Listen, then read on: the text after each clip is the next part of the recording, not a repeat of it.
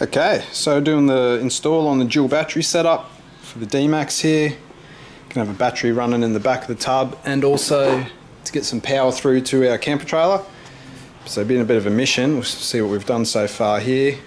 Got two cables running, greens going into the back of the tub and blues going to the tow bar for the camper trailer.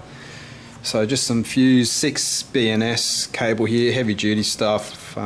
Don't want to lose any voltage with the long runs. So I've managed to go down there, just trying to keep away from the engine, not too much heat and just out of the way, just following some other conduit. Not going to get too far under there because it was an absolute mission to get it in there. Had to sort of just peel this mud guard back here, and we can see in there we've gone up there through a rubber grommet in the back of the tub.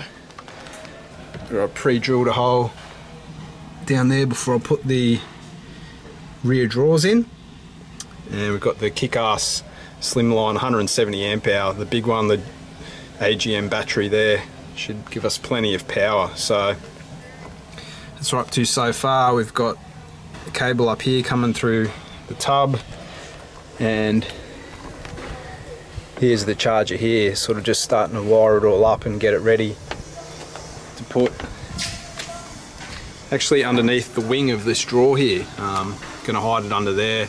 It's got a little LED light on it that you can have remotely so you know if it's charging or not. So we're gonna put that in there so I know what's going on, and it's pretty easy to get to anyway if I do need to get to it. So I'll show you the back here. We've run that other cable all the way along the back over the tow bar to an Anderson plug here. I only got it cable tied on there at the moment because I've got to get some screws to attach it properly, so that'll be fixed up. But check the voltage at it, no voltage drop from the battery, so pretty happy with that. And that's going to run all the way through the camper trailer to another DC-DC charger, which we'll have a look at a bit later. Alright. Okay, so a bit of an update here. Got the DC-DC charger all wired in, the Projecta IDC25 I think it's called. Now I've hidden it underneath this wing here on the Titan Ute drawers. So there it is there. I've got the cables running all the way up there through the back. I just wanted it out of the way, and it's just a couple of little Allen key bolts if I ever need to get to it. Comes all the way back here to the Kickass 170 amp hour slimline AGM battery.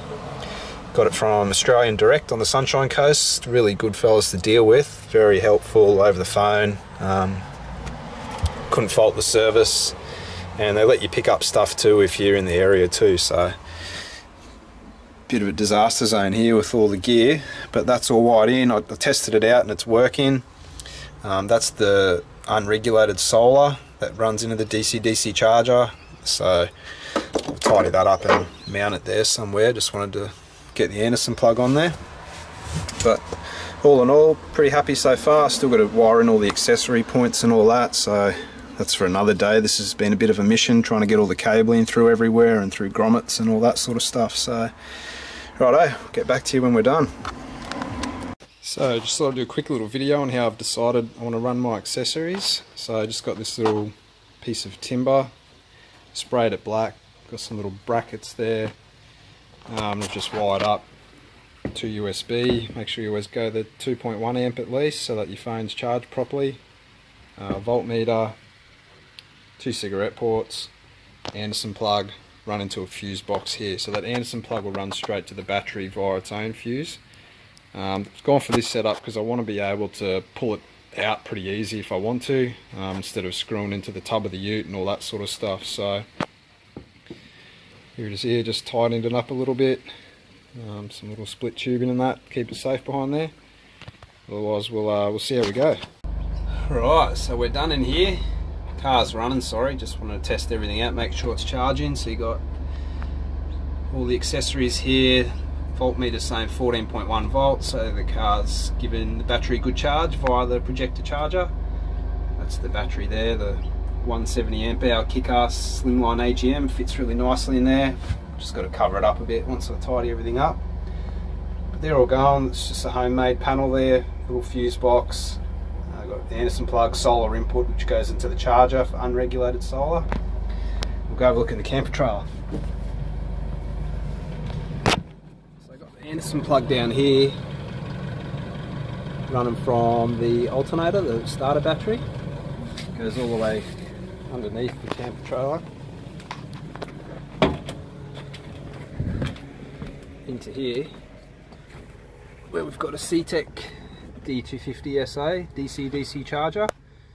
Probably wondering why I got one projector and one CTEK. I don't really know. This one came on a really good price just after Christmas, so I picked one up and see what they're like. That there's charging that battery, which is about 120 amp hours, so everything seems to be working pretty well. Got plenty of battery power to get the car and the camper going. I think the CTEK's probably a little bit easier to wire in because you don't need to join too many cables or anything like that. You can just connect it to all these little Allen key bolts here with some terminals on the end. So we'll see how we go, but pretty happy with the setup.